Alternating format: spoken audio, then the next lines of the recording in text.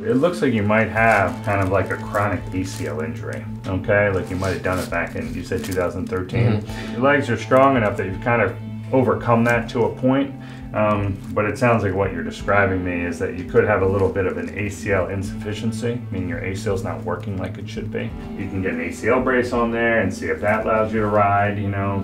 Is that probably the best option? Probably not. Yeah. And you're probably better off getting this fixed. So the recovery on that's what? 6 months. 6 months? That's kind of what we're pushing at. In the meantime, with riding, obviously, Yeah. I mean, you've been doing it for 2 years, just kind of want to be smart with what you're doing. Yeah.